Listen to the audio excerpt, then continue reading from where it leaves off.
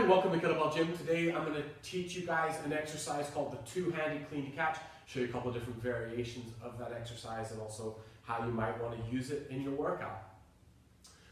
This particular exercise is, one of the cool things about it is it really shows how versatile the kettlebell can be because we're changing our grip with the bell, we're holding it in a different way, which is one of the great things about a kettlebell.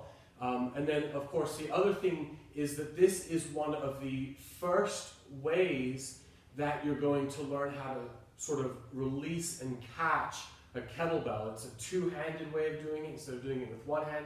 So learning how to release and reposition your grip on the kettlebell with both hands. This is one of the more easy ways to go about doing it, especially if that makes you nervous to try that. So this is a two-handed clean catch. I'll give you guys a couple of different perspectives on this exercise. So I'll start off with the profile view. It does give you a little bit more information about what we're doing. So the first variation I'm going to show you is just the dead version. So this is a dead, two-handed, clean to catch.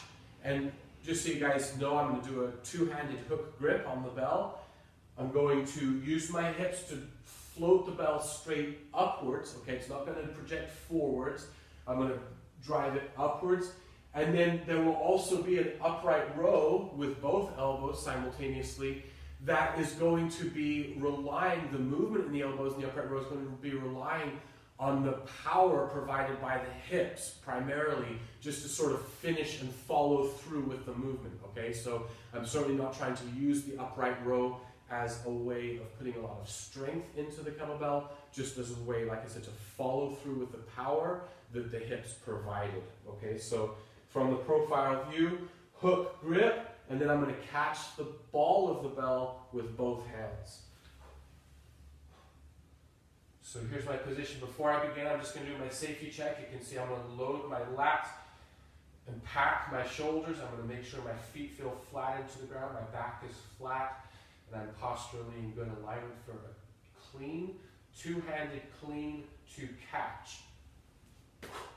Just like that. Okay, let me get a few more reps from the profile view and then I'll switch and show you from the front.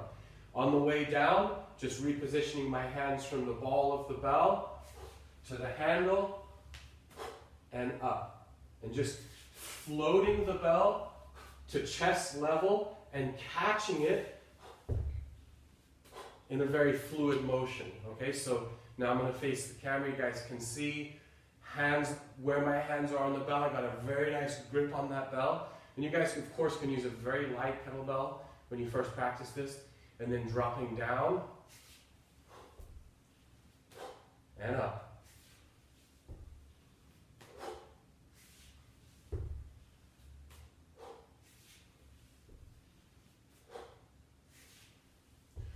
On the way down, your hands almost slide up the kettlebell. From here to here, they barely even come off the kettlebell at all.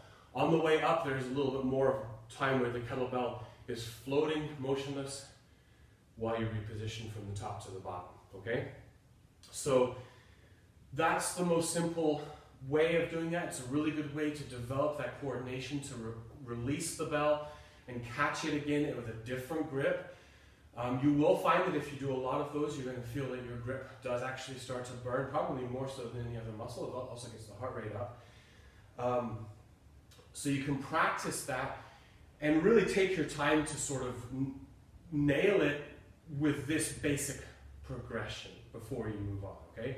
So then moving on to a more challenging way of doing the same exercise is to turn it into a ballistic clean to catch. Now what's happening is, because it's a ballistic movement, the bell is going to be projecting forward in a pendulum with a back swing, which means that we're going to have to obviously tame the arc of the bell and pull it in closer to our bodies as we would any other type of clean or snatch movement. We're going to have to make that U-turn and pull it upwards instead of letting it project forwards. And what you're also going to find is that there is more movement on the bell, as it actually does a little flip to catch when you do it in the ballistic way. Okay, so from the profile, back swing, and a little flip to catch. Now I actually didn't flip it far enough, and you can see that the bell is not up and down and that's where you want it to be. It'll make it much easier to catch it on the way back down. So from here, catching and back swing. Hook grip, and there's that rotation that I was looking for. Now what you'll notice is that when the bell swings and when I release it, it's actually out front of me a little bit. I'm not letting it swing up by my face where the handle could hit me, okay? So you want to be aware of that, and you're actually catching it out front just a little bit and then sinking it and guiding it in with both hands, okay? That's what that should look like. You see that?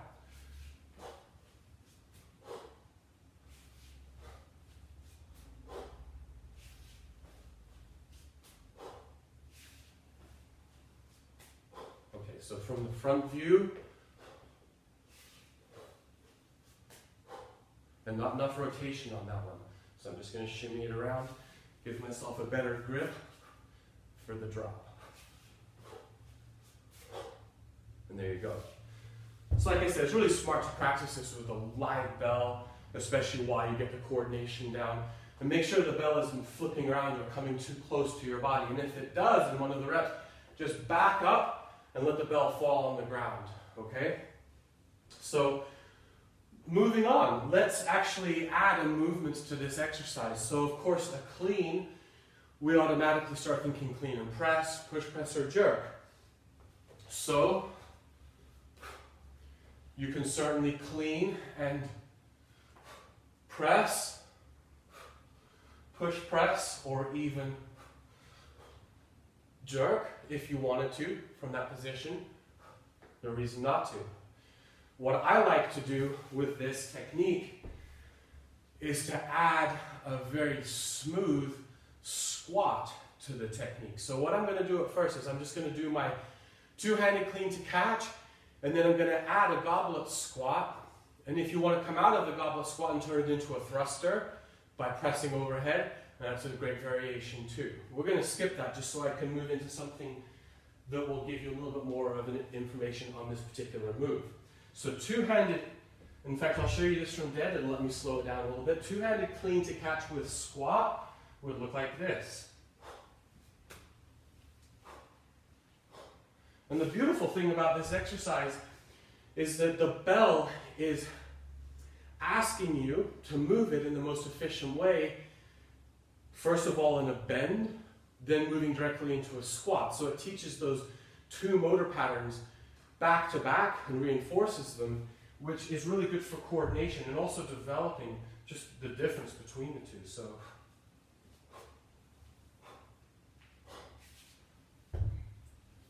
catch it and then goblet squat with it.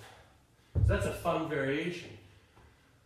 But what you'll notice as you do it, you can actually turn that squat into a very smooth drop, and you're catching the weight halfway through the squatting movement, and then it would look like this.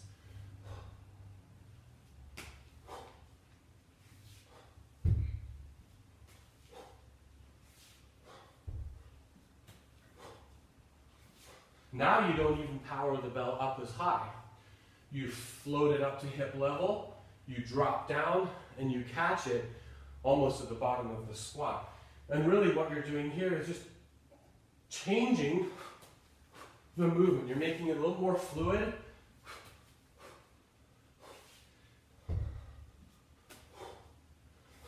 And adding that element of coordination, it also increases the pace and gets your heart rate up a lot more. So it's totally a fun way of doing it, but it's a nice way to progress. You can learn it very simply, just with the two-handed clean to catch.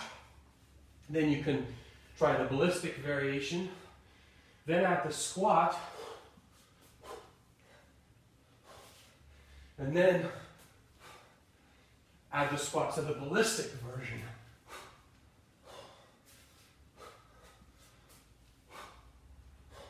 And like I said, of course, from there, if you want to press overhead, especially using the power of the squat, it's a wonderful addition to this exercise too. It's so complete. You end up working posterior chain, anterior chain, Heart rate gets up. You can lift overhead, obviously. And it really brings out, like I said at the beginning, the versatility of the kettlebell and all the different ways that you can use it. A couple of the hundreds of ways that you can use a kettlebell. So, hope you enjoy it. Give this one a shot. Practice it up. Let me know how you like it. And I'll see you next time in the kettlebell gym.